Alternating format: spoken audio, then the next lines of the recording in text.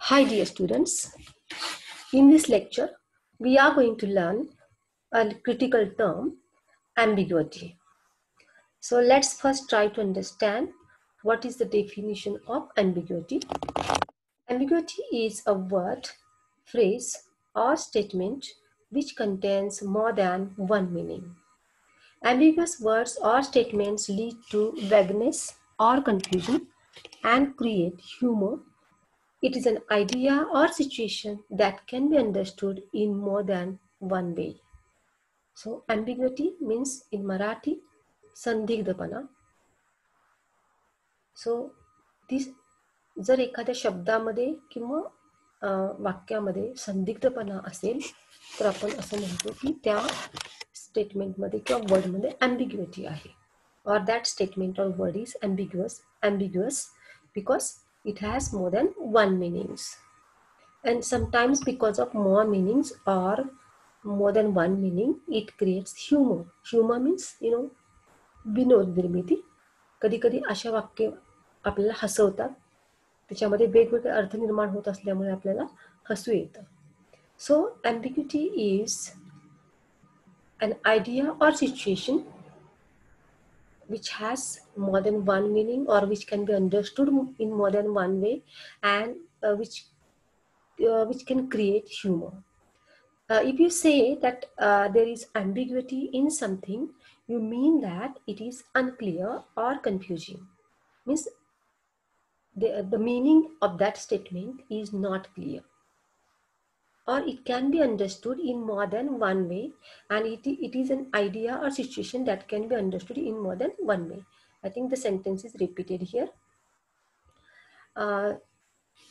We should try to understand some of the common examples of ambiguity. For example, a good life depends on a lever. Lever, the word lever in this statement has two meanings. A liver may be an organ in our body. In Marathi, what we say, yakrut. So that liver, or a liver may be a person who lives, the person who lives life. So liver is a liver here refers to an organ or a person. So a good life depends on the how liver works. Means if the liver works well, it's in good condition, then life is safe, or that person lives a good life. Or if the way of living of that person is good, if a liver means a person who lives life and his way of life, त्याची जगण्याची पद्धत जर चांगली असेल, then it makes his life good. So a good life depends on a liver has these two meanings. Now another example, foreigners are hunting dogs. In this statement, hunting is a word which has more than one meaning or two meanings.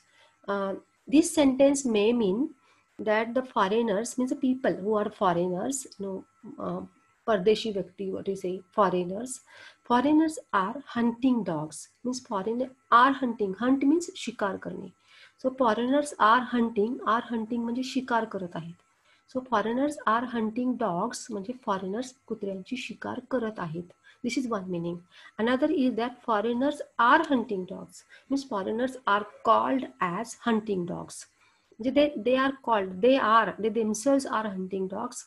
Means foreigners are here referred to as or described as hunting, shikari kutre.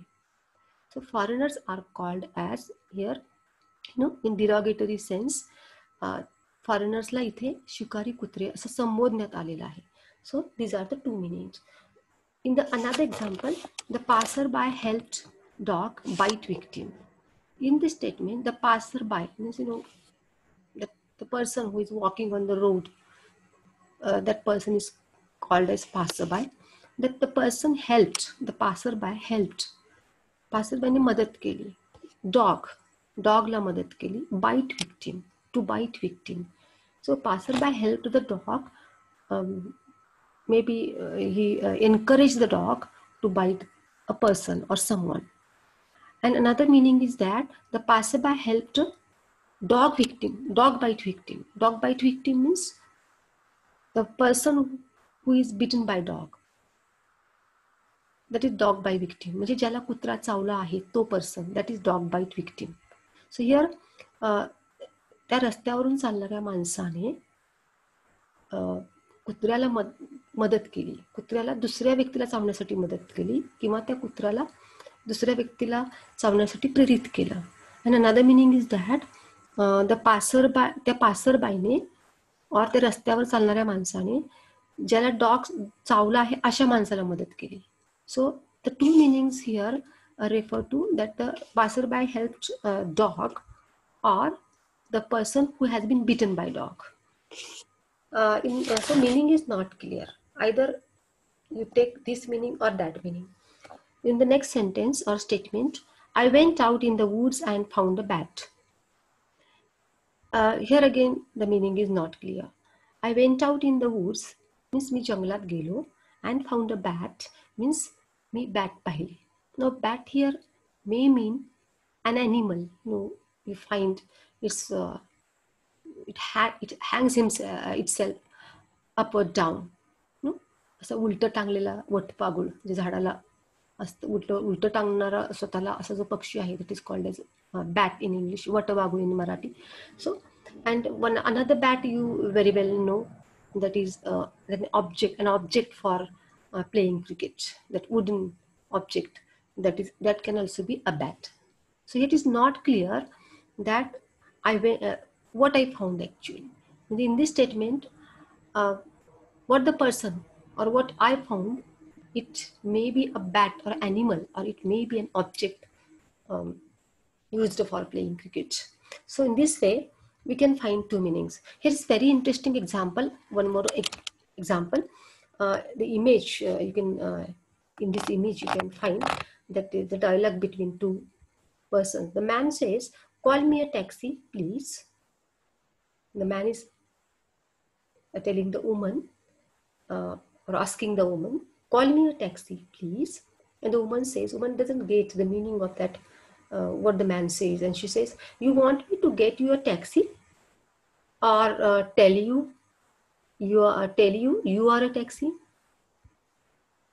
Call me a taxi may mean माझ्यासाठी taxi बोलव किंवा मला taxi म्हण. Call me a taxi, मला taxi म्हण. Call म्हणजे म्हणणे अशा अर्थाने, कॉल म्हणजे बोलावणे. So here double meaning is created due to the word call. So in this way, ambiguity is created. It's very interesting example of ambiguity. Now we shall try to understand some of the examples from literature about ambiguity. Although ambiguity is considered as a flaw in writing, many writers use this technique to allow readers to understand their works in a variety of ways, giving them depth and complexity. And sometimes ambiguity is considered as a flaw. Flaw means an error or a mistake made in writing. But writer purposefully use ambiguity, intentionally use ambiguity, because they want to create a variety of meanings, or complexity of meanings. And the work which has complexity or variety of meaning is actually, it becomes very interesting due to the double layers or the many layers of meaning, and it creates also the depth of meaning. And maybe the writer wants to give the reader scope to understand the thing in various ways, or understand the meanings in various ways. Here's one very interesting example from the poem "The Sick Rose," written by William Blake, a very famous poet, a romantic poet. And he says, "O rose, thou art sick. The invisible worm that flies in the night, in the howling storm, has found out thy bed of crimson joy, and his dark secret love does thy life destroy." Now in this poem there are many words which have double or many more meanings. When we read these lines, The first meaning is created in our mind is that a rose here, a flower. The poet is addressing to rose means in one meaning we can say that the poet is addressing to a rose. Poet त्या गुलाबाच्या फुलाला रोजला उद्देशून काय म्हणतोय बघा. Thou art sick. Sick has also here different meanings. Here, in case of rose, the word sick has the meaning like गुलाबाचं जे फूल आहे ते सिक बनलेलं आहे, मीन्स हिअर कोमेजलेलं आहे, सुकलेलं आहे गुलाबाचं फूल. तर वाय? Because the invisible worm, invisible means अदृश्य. Worm means an insect, a type of worm, कीटक, that flies in the night. Flying in the night means why it is invisible, because in the night it's flying in the night and it's not seen because of the darkness. And in the howling storm, in the night, particular night, when the storm is howling or the wind is howling. Howling means a type of wailing sound. Means वारा सुटलेला आणि वाऱ्याचा एक प्रकारचा असा आवाज, घोंगावणारा वाऱ्याचा जो आवाज आहे तो येत आहे. And in such a situation, that worm which is flying in the night in the howling storm has found out thy bed of crimson joy. Here crimson means red color, and bed of crimson joy means the plot where many flowers are there or the plants of roses are there. That plot means अशी फुलं खूप असलेली जी जागा आहे, that वाफा ज्याला म्हणूया आपण, that place is mentioned here maybe. And that worm is attracted to that bed of crimson joy, and he maybe because of that rose has been infected by the worm and it has become sick. Means rose has got a type of disease. त्या कीटकामुळे कदाचित त्या रोजवर, त्या flower काहीतरी आजार पडलेला आहे, त्या फुलाला आजार जडलेला आहे, त्यामुळे कदाचित ते फुल सुकलेलं आहे. So this may be the meaning. And in the next lines the poet says, and his dark secret love does thy life destroy. And because of that, that worm particularly, who secretly attacks or secretly goes to the rose and creates infection maybe. Because of that the rose has become sick, and because of that rose has been destroyed by that worm. So this is the one meaning. But in another meaning we shall try to find that the R here is used as in capital, and because of that it may mean the woman or the female whom the poet loves, his beloved.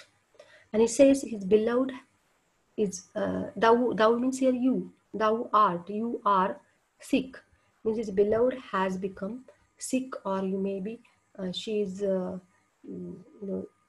seduced by some person. She has been destroyed or deceived by some person.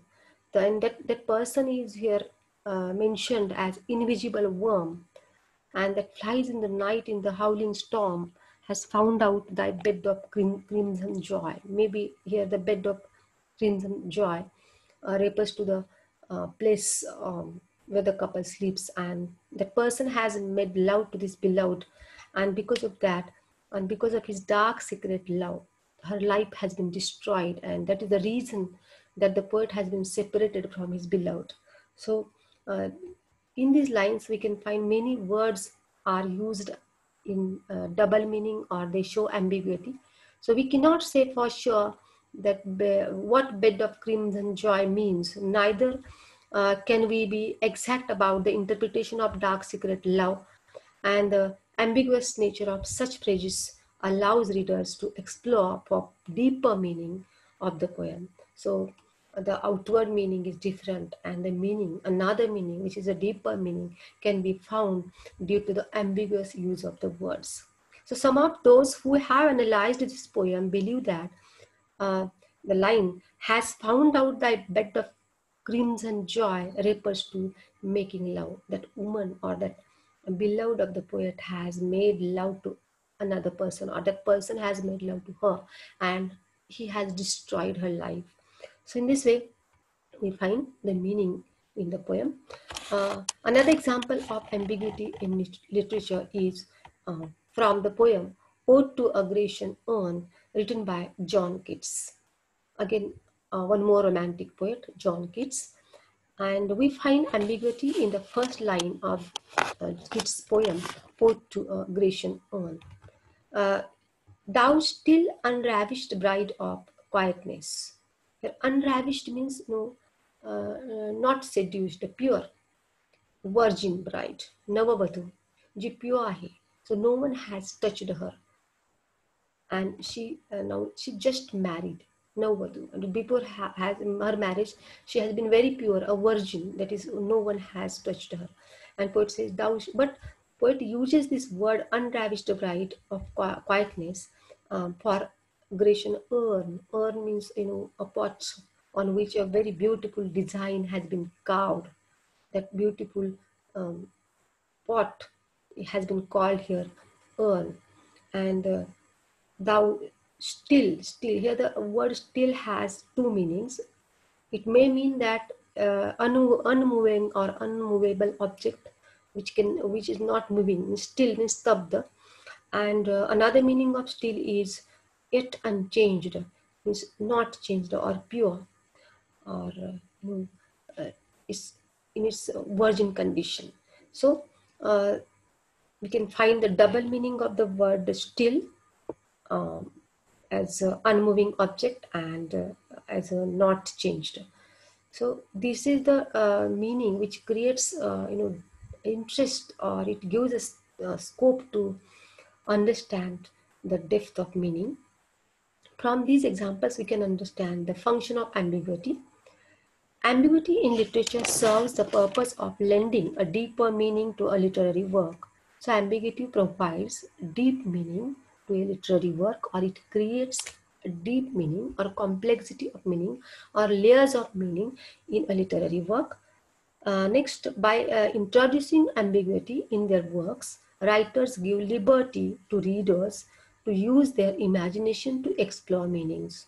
This writer wants to give scope or liberty to the readers to use their imagination. The readers imagine and imagine the meaning in another way, or they, with their imagination, they explore the layers of meaning or the depth of meaning in the lines or in the text.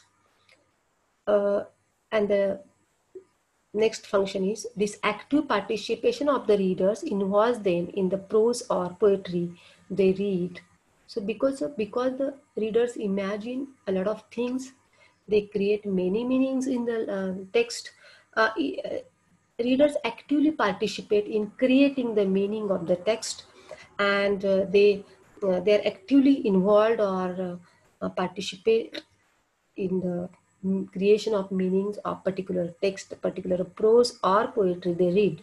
And it's very interesting to create meanings in the text we read. Actually, only reading the text plainly without creating meaning is a boring thing. But when we try to understand the meaning or various meanings hidden in the text by created by using the such type of literary devices, like as far as we have seen, imagery or simile or paradox, and here ambiguity. So all these literary devices are used by the writers to uh, create a deep meaning or interest in the text. And ambiguity is also a very important tool for the writers for creating such meaning in the text. So let's stop here and we'll try to understand the last remaining critical term in the next lecture.